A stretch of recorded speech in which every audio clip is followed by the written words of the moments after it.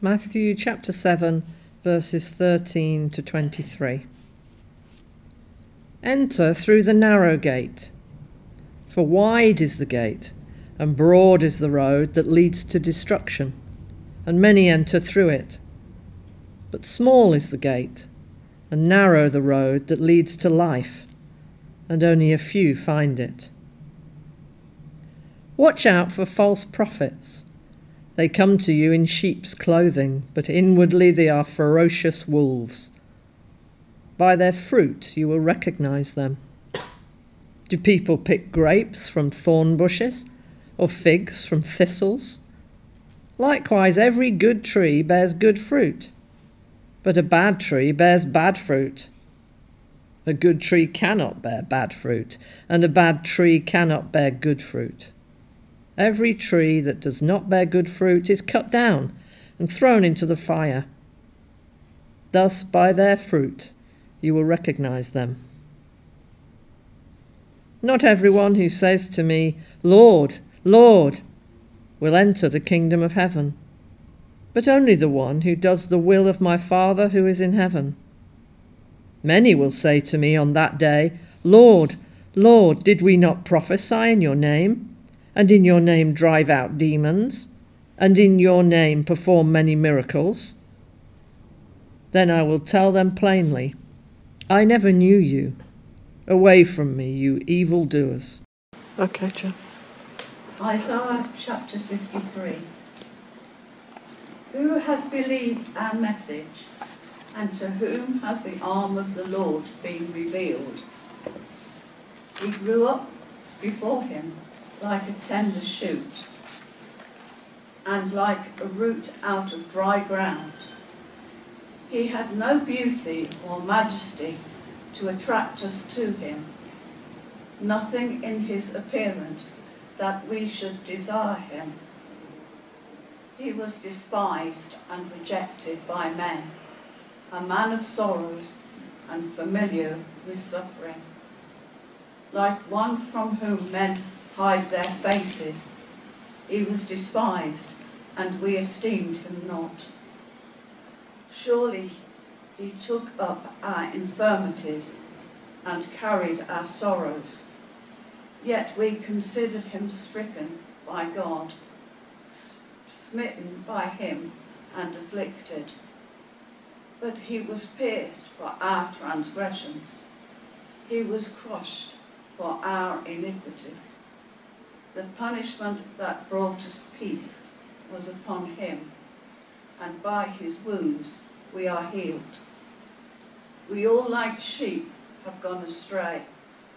Each of us has turned to his own way, and the Lord has laid on him the iniquity of us all.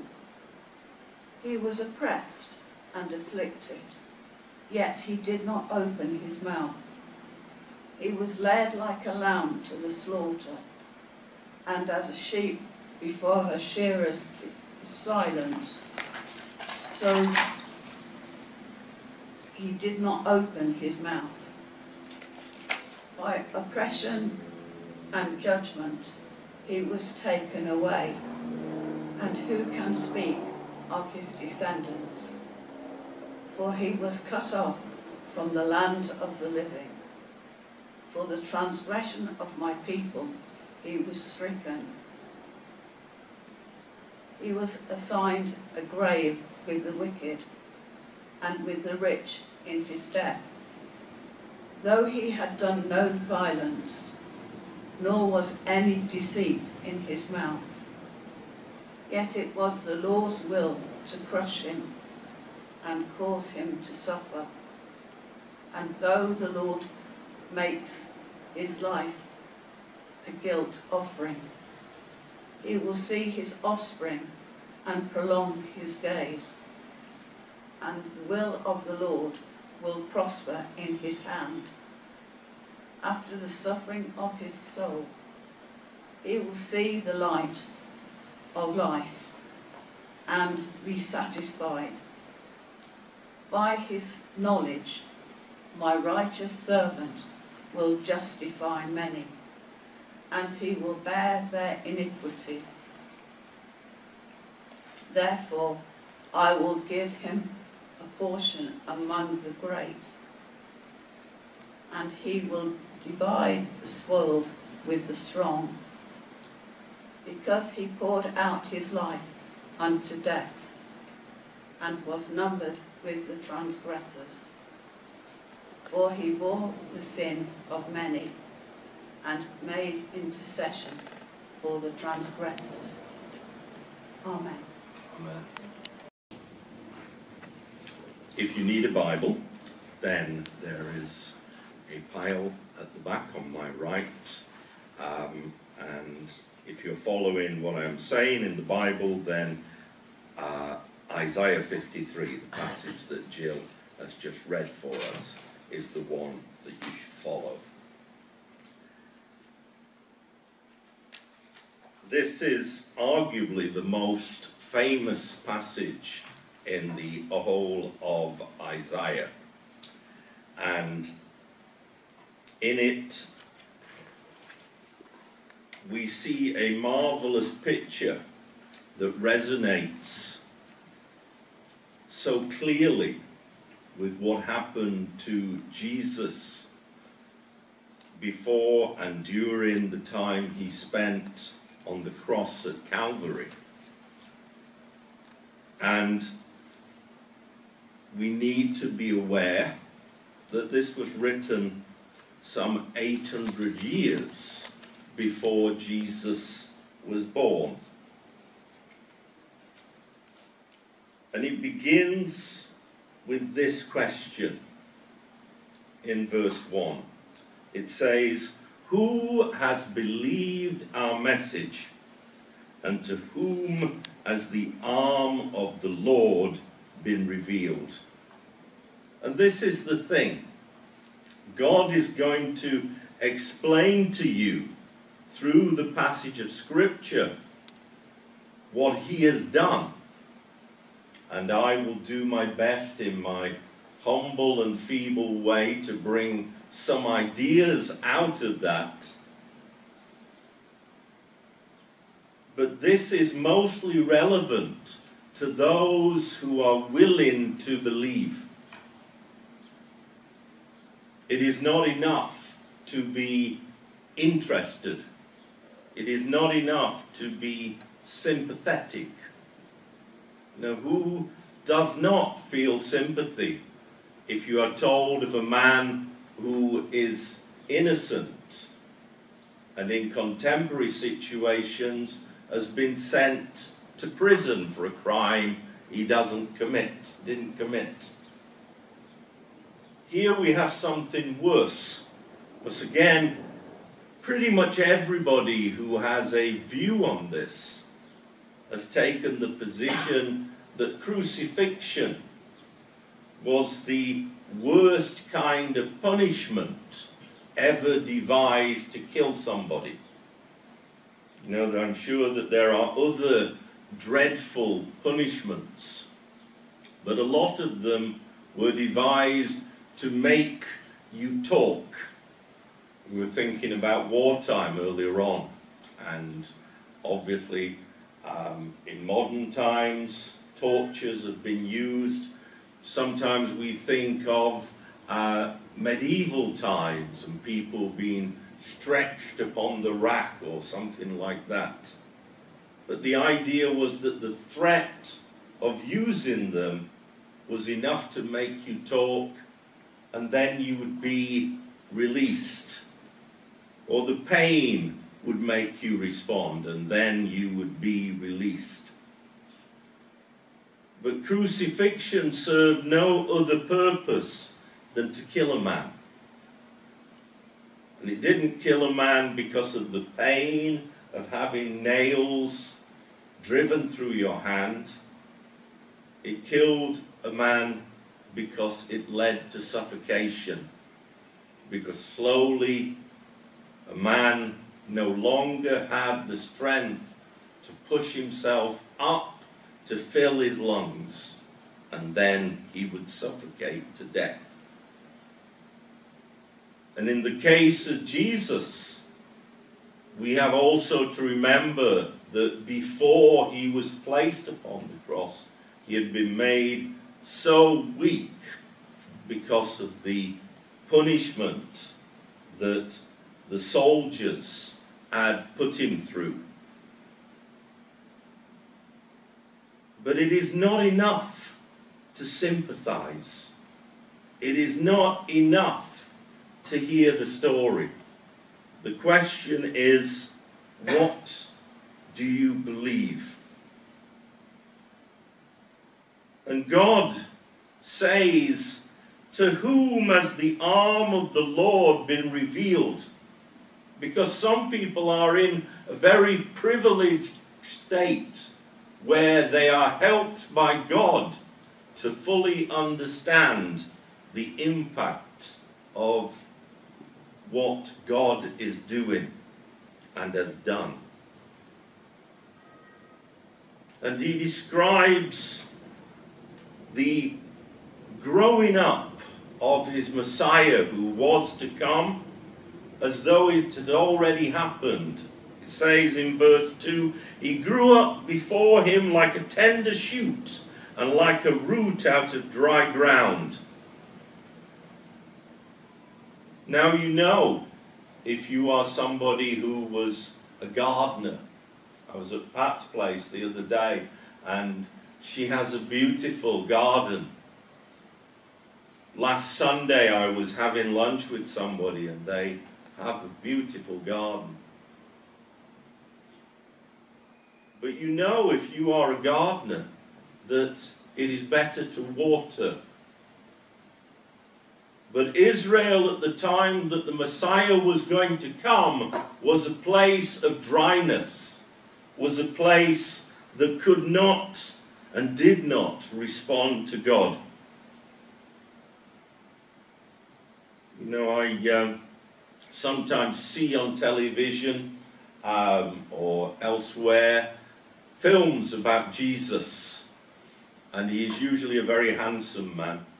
You know, there is something about men with long hair, they always look very handsome, and he is a very handsome man, and he wanders around saying wise things, which is obviously the case, but he has his eyes set upon the heavens, because obviously if Jesus had come from there, that is what he would be like.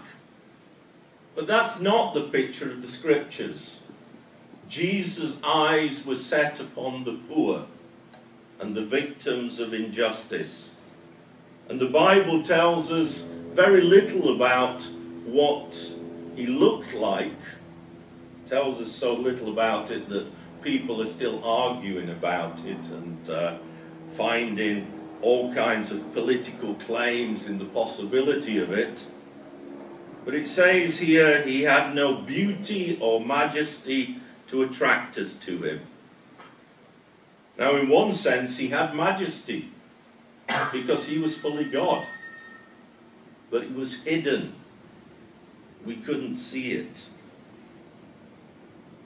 It says he was despised, and I'm in verse 3 now, he was despised and rejected by mankind.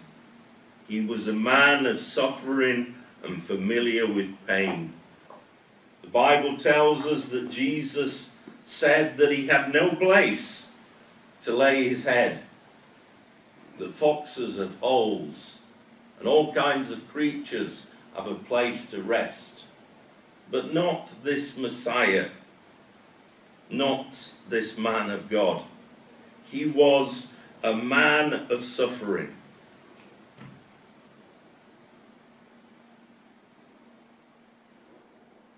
And the great truth here, as we move along, is that we find out that our problem became his problem. And that is always the case in our relationship with God.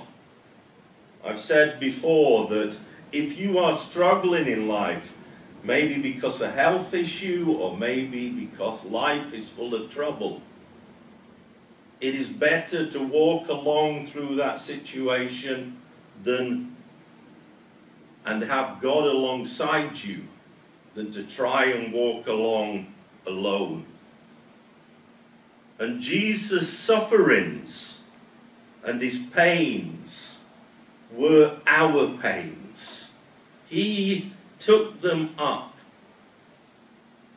And not only to share in our humanity, because he was also fully man as well as fully God, but in order that when he went to the cross, he would be dying in our place. It says here that he was pierced for our transgressions, he was crushed for our iniquities. And the punishment that brought us peace was upon him. It's a strange trade. You know? He brought us peace. But in order to do that, he received pain and suffering and punishment. And it says in verse 6, we all like sheep have gone astray. And then in verse 7, a sheep before its shearers is silent. Now I've seen sheep being sheared before now, and they're not always silent. They wriggle around quite a lot. They bar quite a bit. But the point here, in this simile, in this image that we have, is that God was giving in order that we might receive. When a sheep is sheared, humanity gains a rug or a cover to keep it comfortable and warm. And when Jesus suffered, we gained something that would keep us safe for all eternity if we were willing to choose it. And we have to remember very much that much of what we read in this passage is imagery. You know, we have a word in the English language, infirmity, which means we are sick. From there, we have the Old English word infirmary, which is a hospital in current terms. And when it takes up the theme here of Jesus making us whole by his suffering, by his stripes we are healed, it says. It is our spiritual infirmity rather than our physical infirmity that the Bible is speaking of.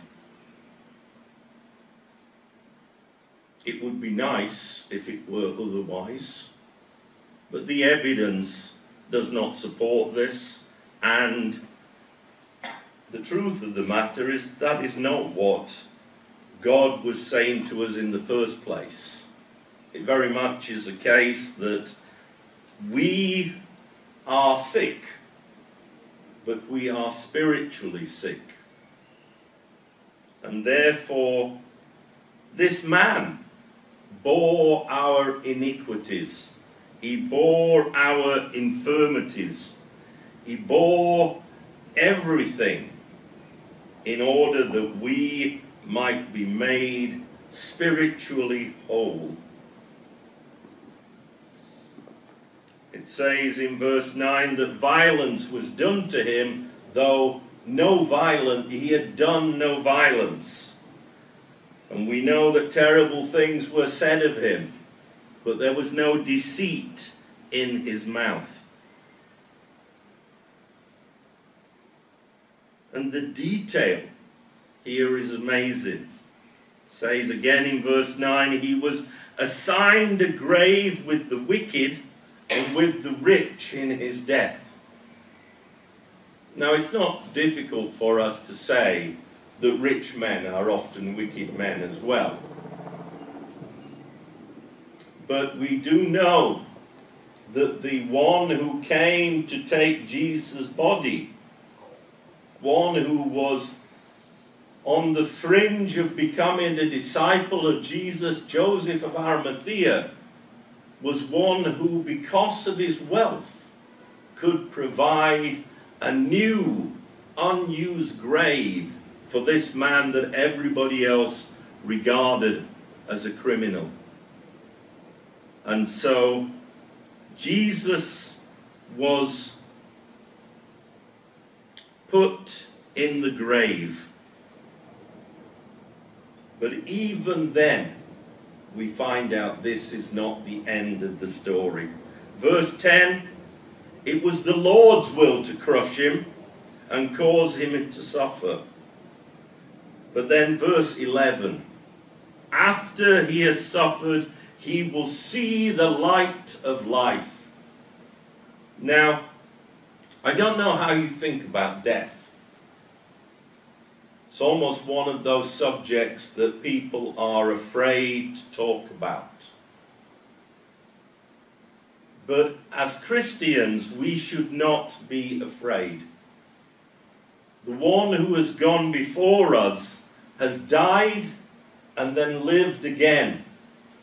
And those who follow him will also die and then live again.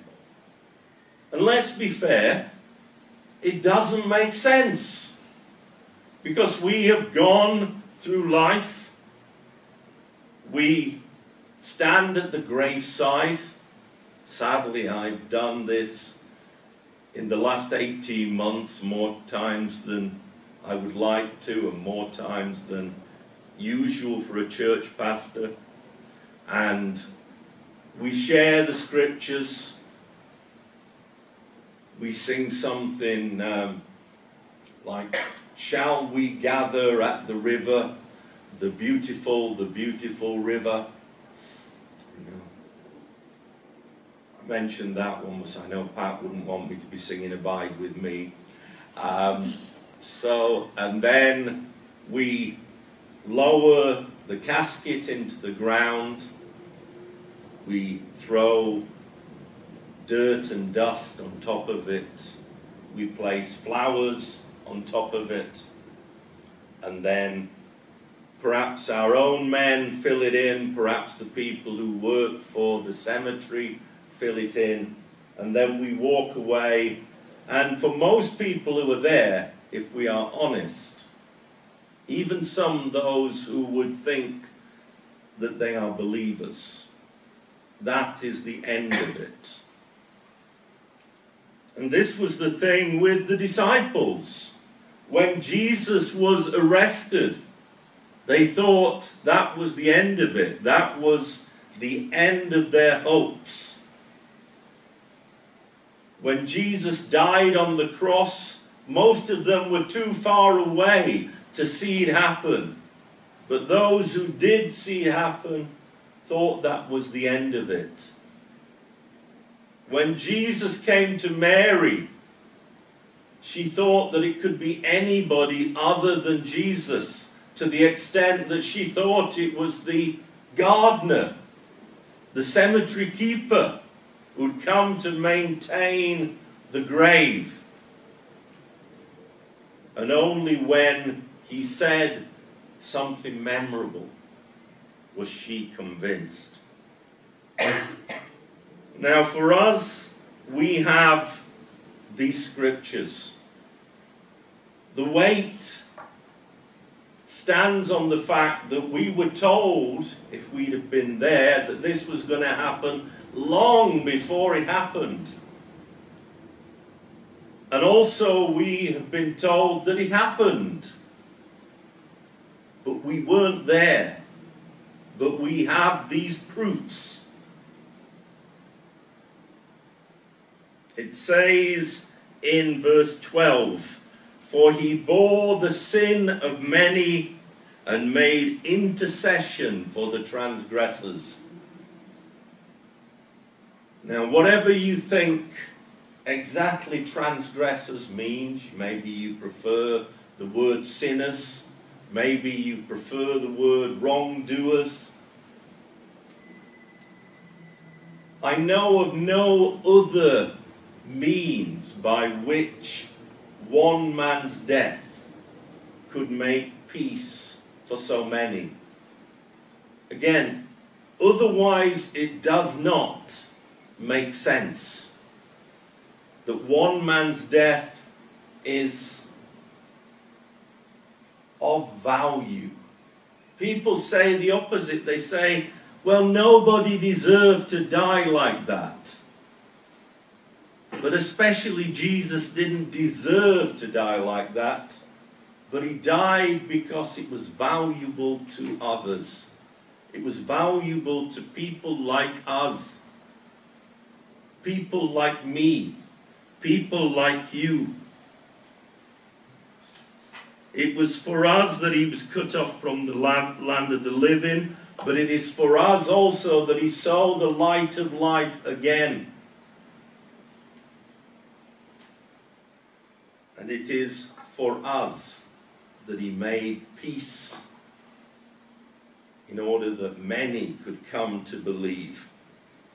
And so the passage is almost like a circle, because at the end we come back to verse 1. Who has believed our message, and to whom has the arm of the Lord been revealed? At the moment, as we stand in this country, there is debate. Why are numbers in churches falling?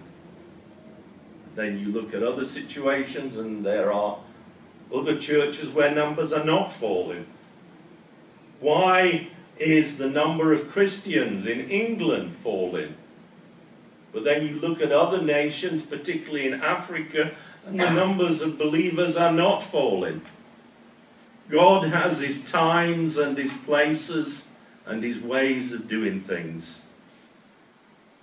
But the center of everything, the thing where it all comes to make sense, is at Calvary. Because Calvary was the thing that God prophesied through Isaiah.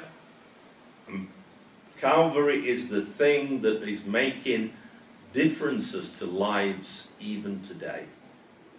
This is our hope. Amen. Amen.